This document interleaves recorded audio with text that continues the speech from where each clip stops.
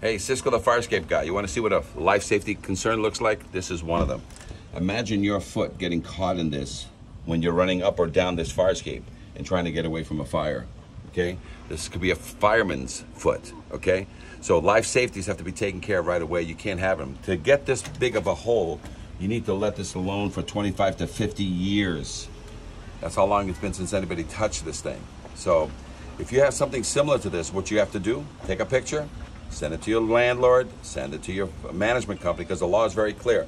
All fire escapes must be inspected every 5 years, and it must be repaired. You can't have a fire escape not certified. So what does that mean? If nobody wants to pay attention to you, just send it to the proper authorities, send it to us, we'll take care of it and try to help you with the situation. But this is a life safety concern that will trap a foot of a child, a woman, and even a fireman. Cisco the fire escape guy, saving lives one fire escape at a time.